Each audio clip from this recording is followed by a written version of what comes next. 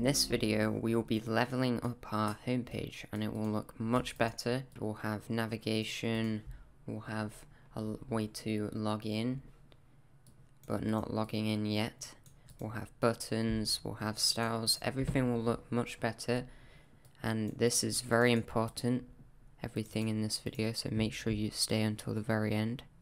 Hello there. So, in this video, we will be adding some styles. It's currently very boring right now. And why is that? Because if we refresh the page here, yeah, we get yay 1, 2, 3. There's nothing going on here. This is default. Okay, so we'll get onto this in a minute. But we're gonna use getbootstrap.com. We're gonna use this. I've used it in pretty much all my web projects. What is getbootstrap.com? What is Bootstrap? Wow. It's mobile first, which means it prioritizes mobile. If you press F12 on Chrome and you press Ctrl-Shift-M or this, you can see that their site is designed for mobile. Well, for mobile, I guess. But there we go. And yeah, we can see some examples here of what they've made with Bootstrap. And then we can see some actual websites that were made with Bootstrap. It also allows us to simplify common CSS and styles, which we won't get onto extensively, as we'll be using Bootstrap to do most of the CSS for us, so you don't need to worry about styling too much. So basically this is how we import CSS into our project, which we'll do, and this is how we import JS into our project. Now, a thing to note is we can do this via npm, which I'm not going to do, or we can just copy this and slide it in. So let's press copy, so we go on documentation, getting started. We're going to copy the JS first. Now, we want to put this in header. Script tags usually go in the header or the underneath at the bottom of the body, so they're executed after this is rendered, because that's HTML renders one tag at a time. It goes from body to H1 to P, and then the scripts are usually at the bottom like that. Or we can just paste it in here. Now there is a problem. This is HTML. We don't want HTML.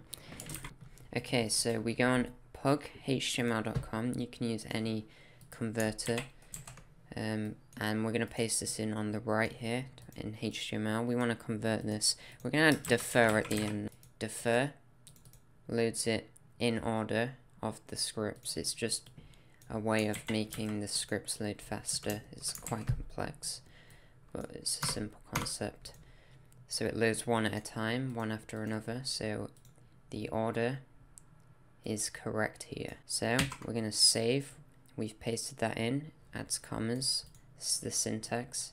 It's like a CSS selector. This is an attribute, and the attributes are separated by commas. And it's pretty neat, I guess.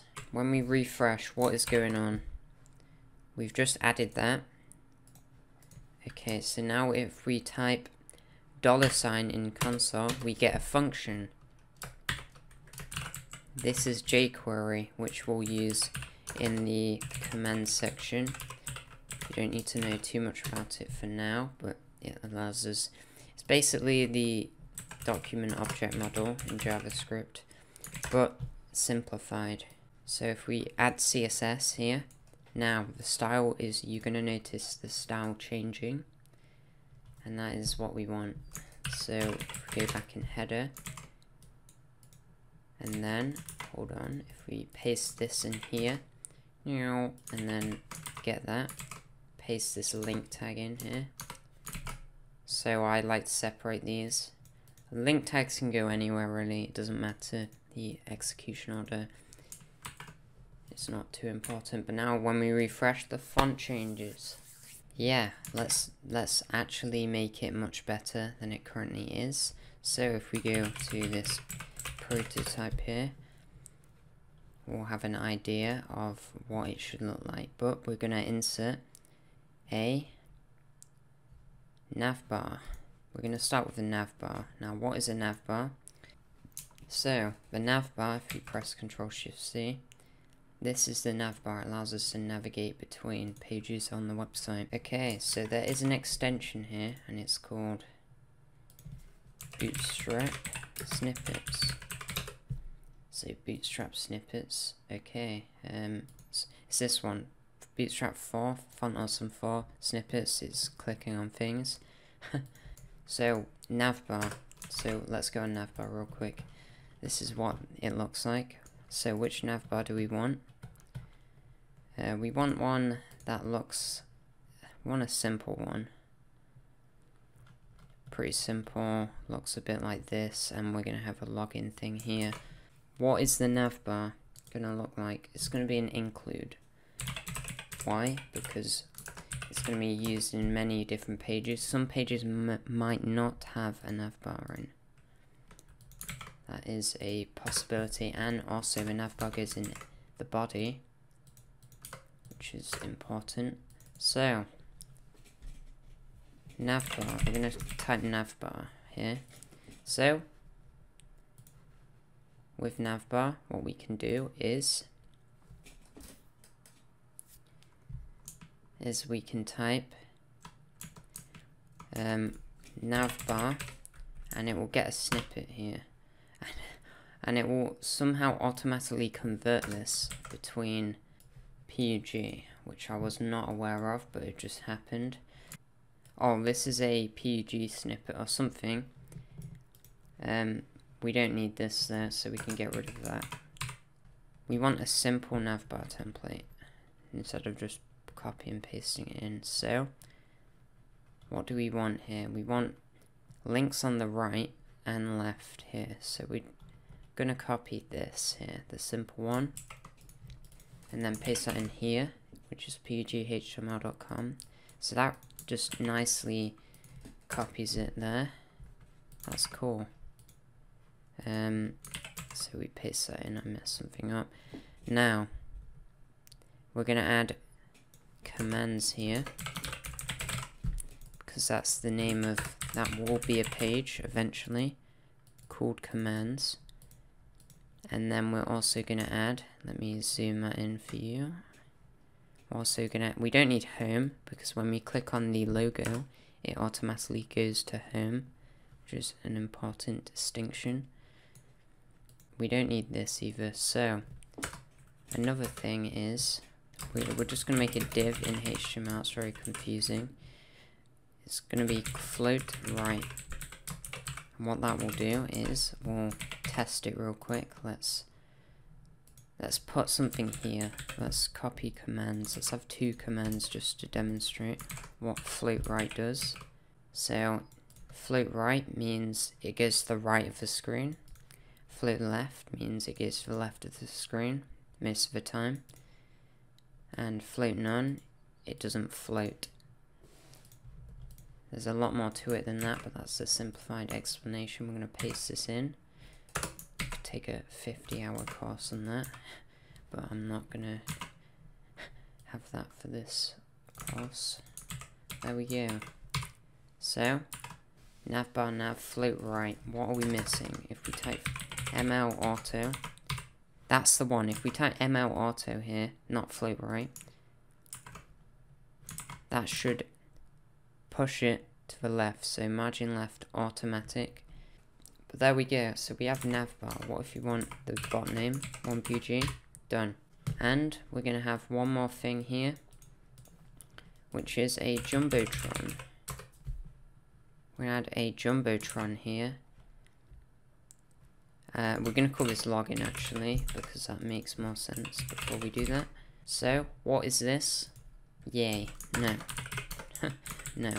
We're going to have P and not something.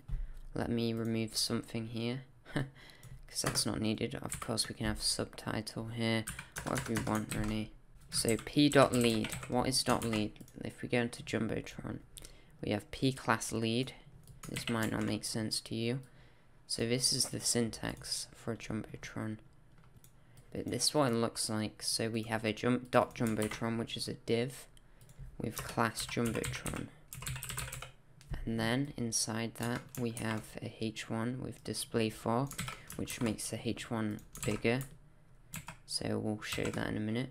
And then test. I'm just going to have test here. Now if we refresh, it does that. Cool. If we add .display-4, I'll show that as well. Boom. That renames it.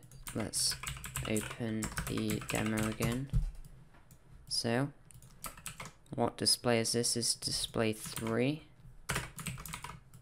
Okay, and it covers the entire screen, and it has buttons as well. So there are Bootstrap buttons, and if we look at that again, we're going for a lot here.